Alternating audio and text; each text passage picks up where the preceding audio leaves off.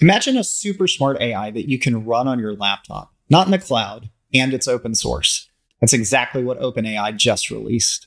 The gpt-oss 120B and 20B models. gpt-oss is the first major OpenAI model since GPT-2 that you can download and use free of charge and is licensed under Apache 2.0. In practice, that means that you can run the entire 120B model on a single 80GB GPU, and the 20B variant fits comfortably on a laptop with 16GB of VRAM.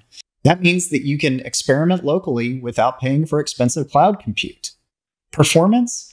It lines up with OpenAI's top paid models. It beats O3 Mini on coding, math, and even health-related questions. And it matches O4 Mini on reasoning, all while staying safe.